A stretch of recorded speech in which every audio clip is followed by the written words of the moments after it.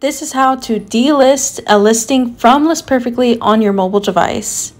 You're going to go to My Listings and choose a listing that you want to delist. I'm going to choose this mug and I'm going to go to eBay. It'll open up in the app. If you have it downloaded, I'm going to select End Item.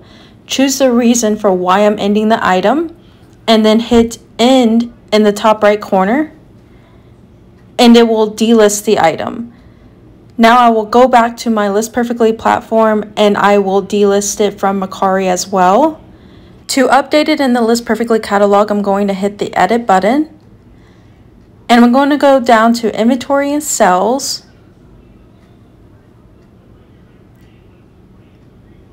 And I will deselect eBay and Mercari since those are the platforms that I delisted this item from. And I will hit Update.